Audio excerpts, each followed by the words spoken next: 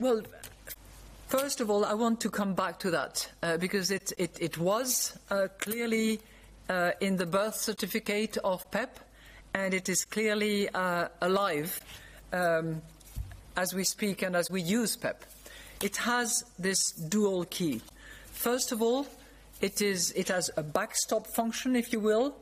It's intended, and it has demonstrated its capacity to deal with short-term market stress.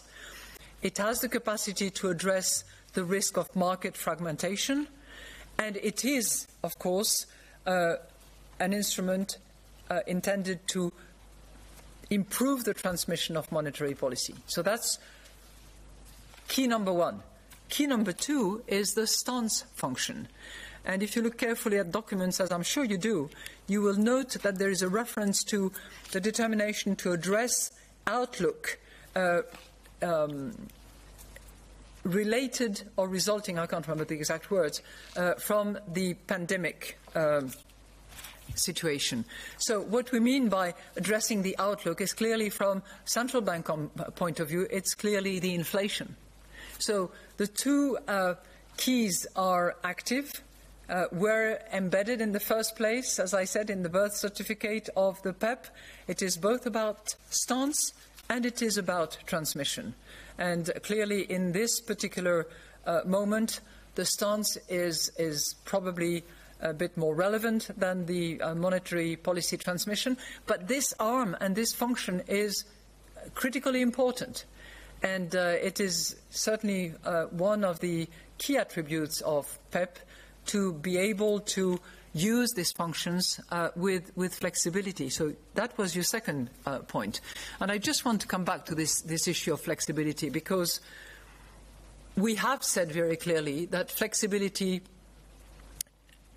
came in a three-pronged approach. One, across time; two, across market segments; and three, across jurisdictions.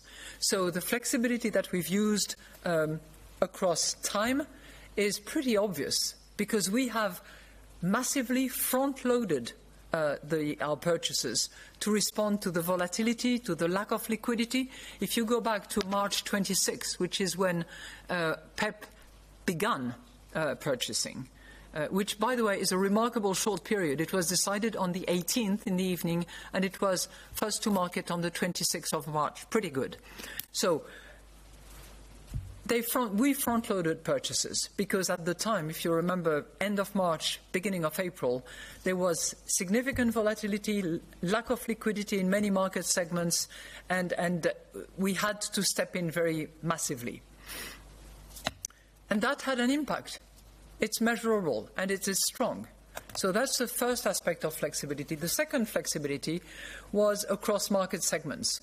If you look carefully at what we did with PEPP, is, you know, the crisis highlighted an unprecedented need of short-term liquidity by firms as the lockdown measures were beginning to dry income streams. So at the time, if you remember, issuance by corporates was virtually nil. Now we have record issuance to date. And what have we done? From the total purchases that we've made, we have included a significant amount of corporate bonds. I don't have the exact number with me, but it's north of 30 billion euros. I could double check for you if you want, but I'm sure you will be able to do that as well. So we did that, and we also decided to shift a large share of our purchases to commercial paper.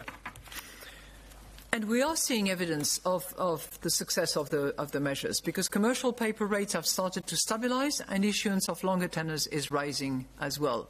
And that's only two aspects of flexibility. The third aspect of flexibility is across jurisdictions. As you know, ECB capital key guides the benchmark for our purchases of public sector securities.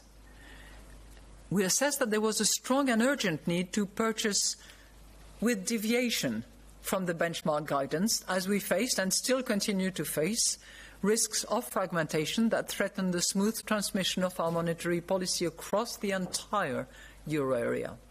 So we have used, and we will continue to use, the PEPP to counter such risks of fragmentation.